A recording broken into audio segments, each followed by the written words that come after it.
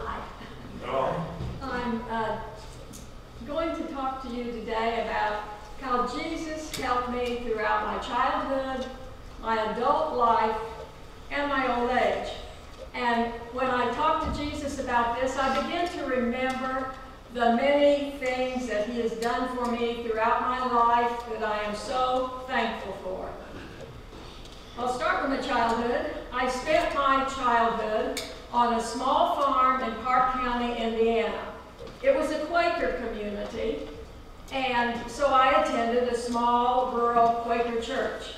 That church had just 75 years before I was born been an active part of the Underground Railroad. So I heard a lot of history and a lot of stories about what took place at that time. They taught me that it was my responsibility to study the Bible and to show myself approved unto God. That's 2 Timothy 2:15. They also taught me way back then that as a woman, I could do anything that God asked me to do.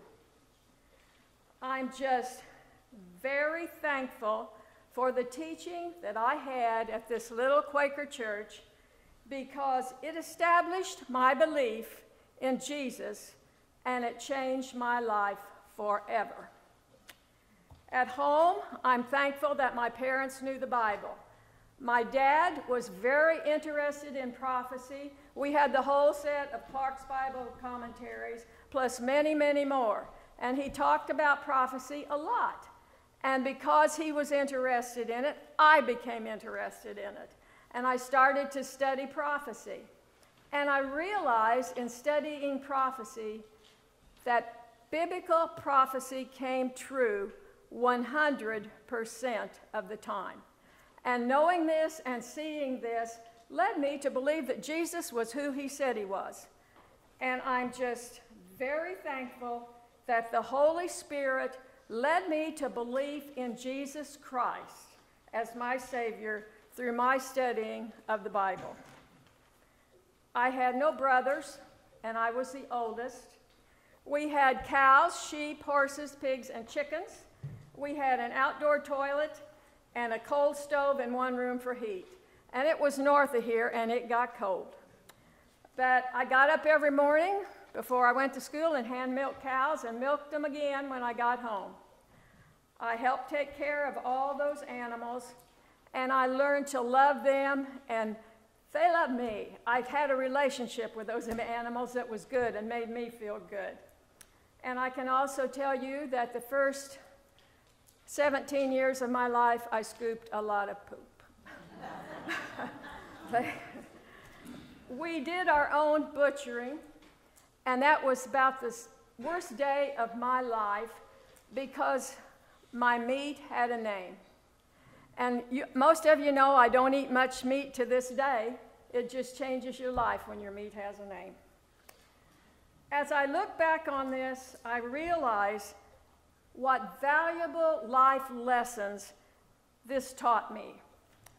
I realized and learned that not everything that happened to me in life was going to be easy, not emotionally and not physically.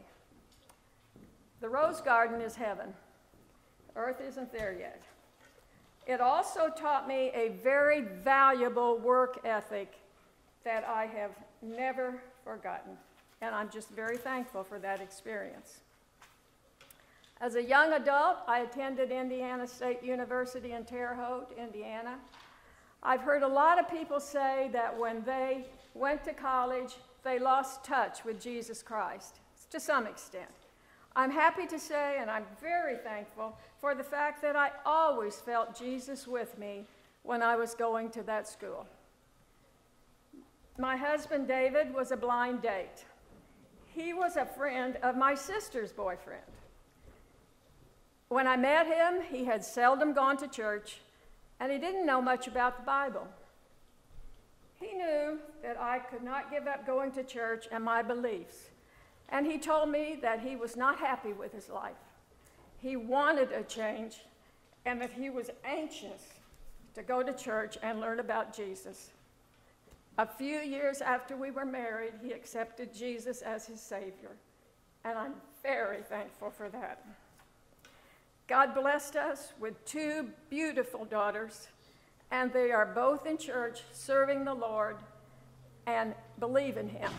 There is nothing that makes a Christian mother happier than to know that her children believe in Jesus Christ and they are serving the Lord. In my old age now, I had always wondered what I would feel like if I really knew that maybe my death was imminent. When I was in the COVID ward, the doctor came in one day and he told me, "I've got your oxygen set on 14. That's as high as we can do it. We may need to vent you." And he said, "Your survival rate is 50-50. I can tell you that I had a passes understanding. I have never felt Jesus so close to me in my life as I did in that COVID unit. That taught me that he will always be with me when I need him. I am so thankful to Jesus for the love and mercy and all the prayers that you said to me that made my recovery from COVID possible." The next part's going to be hard for me. When David died last year, the love and prayers that I received from my family and from all of you was beyond anything I could ever have hoped for. And your love just keeps on coming. I love this church. I'm so thankful for Cedar Grove Methodist Church. And I have seen, and I do see, Jesus in all of you. I know that your reward will be great in heaven. I'm such a blessed and a thankful person to have had Jesus with me all my life and to know that he will be with me to the end. The thing I'm most thankful for is that my many sins have been washed in the blood of Jesus Christ. Thank you, Jesus. Thank you.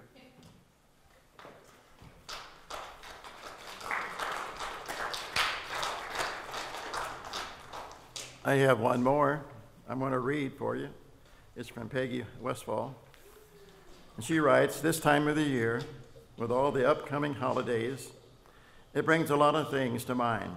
I think one of the most precious, most important thing is thankfulness. On my long list of things I'm thankful for, I'd like to talk about some of my top ones. First of all, I'm thankful to have Jesus in my life. He is God's perfect gift to us, his only Son. Jesus is always there for us, that we can go and spend time with him and worship him. We can ask for prayers, ask for forgiveness of sins, and give him our love and trust. I am thankful for this wonderful little church and the love and fellowship of all our people. This will be my definition of the true church family. Everyone works together to accomplish what needs to be done. I'm thankful for my family, even though I have many who have gone on before me, including my husband of 55 years and my youngest son. I am thankful for the time that I had with them, and I'm truly thankful for the family that I am still able to enjoy spending time with and who show so much love and concern for me. One little thing that we do that I love is, before sitting down to our holiday dinners, we all stand holding hands and go around to everyone, including the children, for each of us to say what we are thankful for. I am thankful for the comfort of my home and all the everyday things that are provided for me. I am thankful for my many years the Lord has taken care of me. Even though I could continue adding to this list, these are some of my important ones. I hope all of you have as many blessings in your life as I do. Happy Thanksgiving to all of you. Love, Peggy.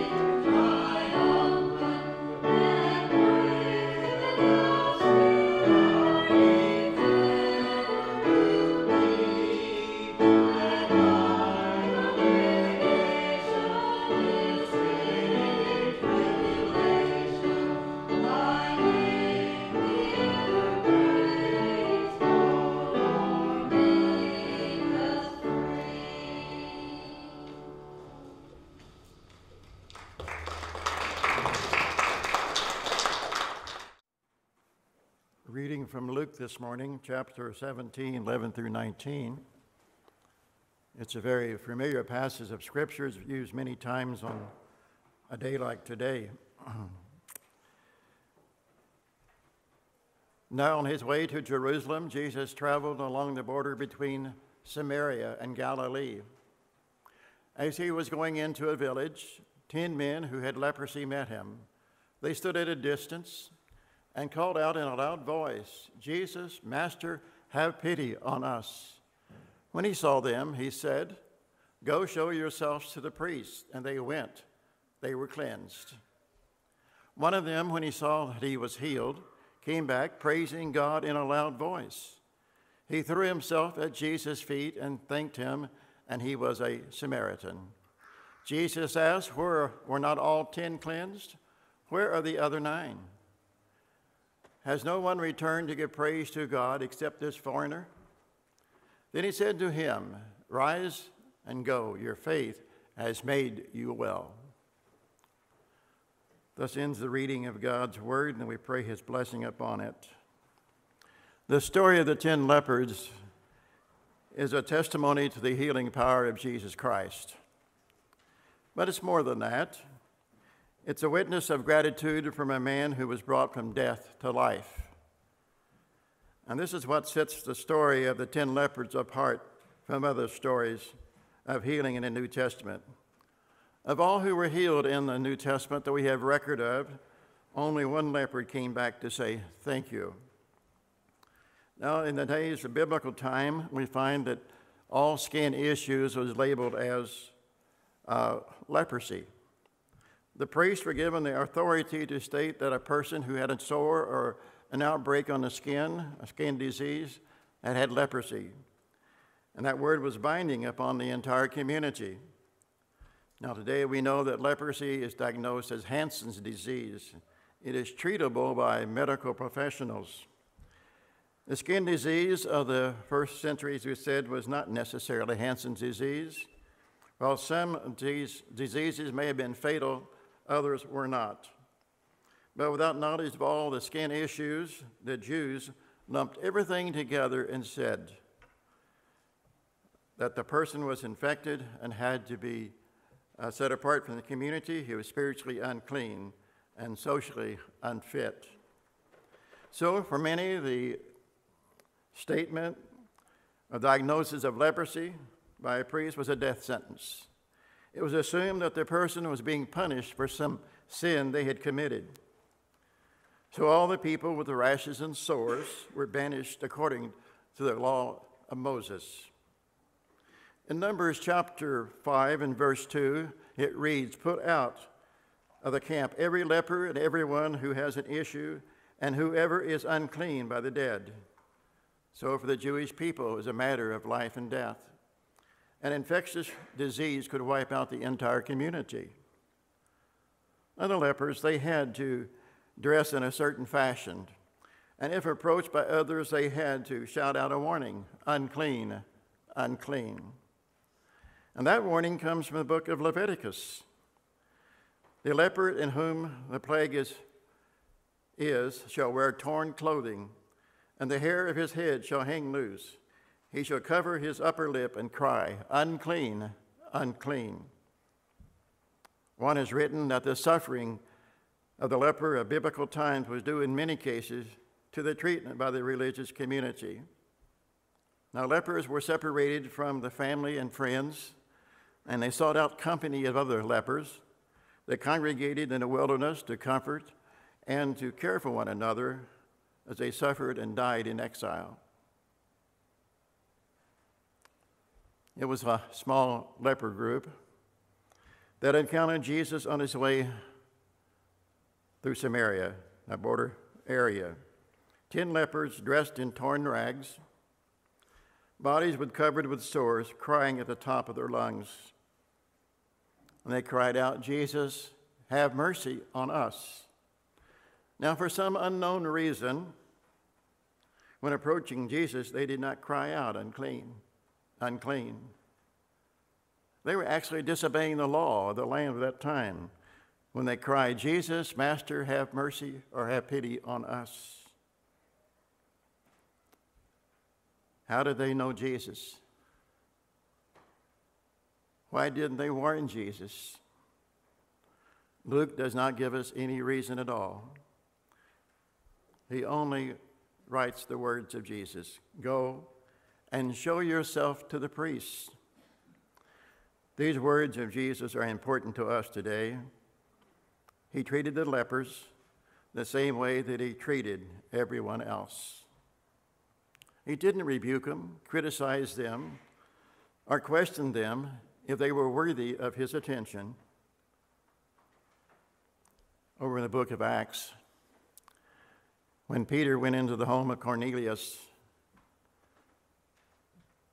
and the Spirit of God was present, and Cornelius was not a Jewish person, Peter was able to say, I most certainly understand now that God does not show partiality or favoritism, but in every nation the man who fears him and does what is right is welcome to him. Therefore, we say that the only condition to receiving the grace of God and love is your need of him. This is what Jesus said to the Pharisees. It is not those who are wealthy or healthy who need a physician, but those who are sick. Those who are healthy have no need of physician, but those who are sick do. I did not come to call the righteous, but sinners. And so Jesus said to the lepers, go and show yourself to the priest. Jesus did not circumvent the authority of the Jewish community. The priests were to have the final word to declare if a person had leprosy or if he was cleansed. That was his responsibility, and that was done in accordance with the law, and Jesus did not challenge it. In the Sermon on the Mount, Jesus told his disciples, do not think I have come to abolish the law or the prophets. I came to fulfill. So the lepers were told, go and show yourselves to the priests. They heard the words of Jesus, and they turned in obedience to his words, and they were healed. We can only imagine the joy of the lepers.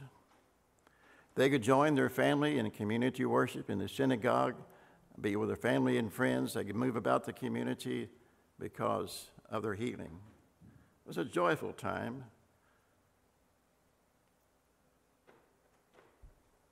But one of the 10 lepers, seeing that he was healed, turned back, praising God in a loud voice, and fell on his face at the feet of Jesus, giving thanks to him. And Jesus then asked that question. Were there not 10 cleansed, but the 9, where are they? Dr. Luke, the writer of the book of Luke, he inserts those few words, and he was a Samaritan.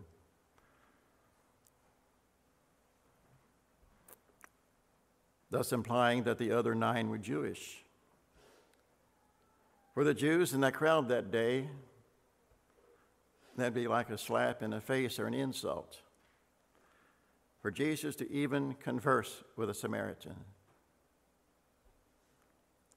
But as we think back about Scripture and think about the story of the Good Samaritan, Jesus speaks of him and what he did as he's a good neighbor. And what about the woman at the well? Jesus spoke to her, and she accepted him, and she went out and confessed Christ to her entire community. So this is not just an isolated incident. Jesus was reaching out. So consider the question. Why did this one leper turn back? Was he more grateful? Was he more righteous?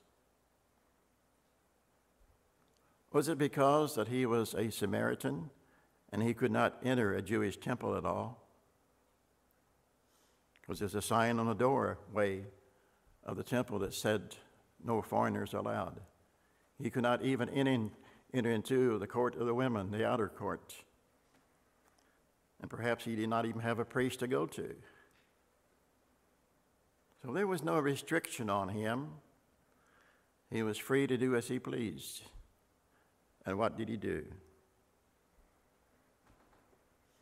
Now it seems that the 9 lepers were so intent in fulfilling the ritual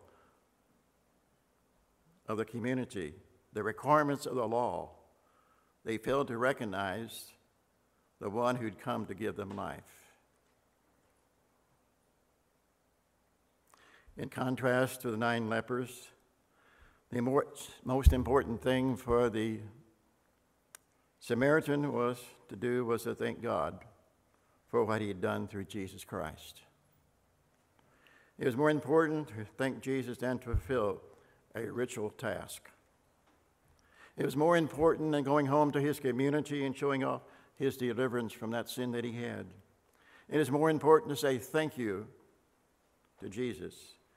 It was more important to express his gratitude to the person who healed him.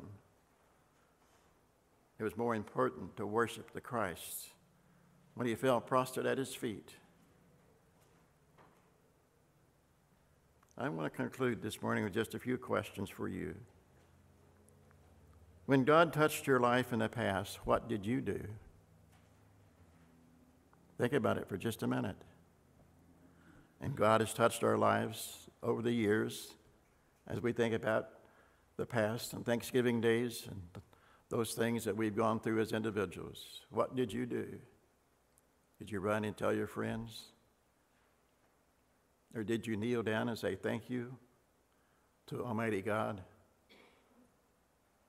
When God touched your life, when you knelt on an altar of prayer, or wherever it might have been, did you jump up and run home and tell somebody something? Or did you stay on your knees long enough to say, thank you, Lord?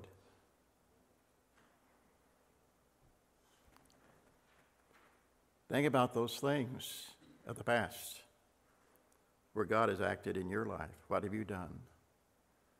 Now think about the present day and the future. If God touches your life in some special way, what will you do? What will you do? Because we do not know when God's going to touch our lives in some way that may change our life.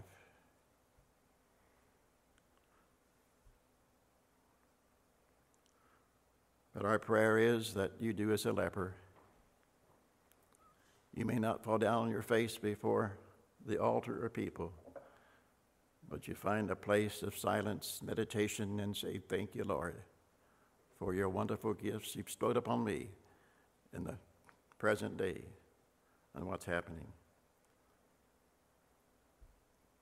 And may you give thanks for his wonderful plan of salvation through Jesus Christ, his Son. What will you do when God touches your life? Amen.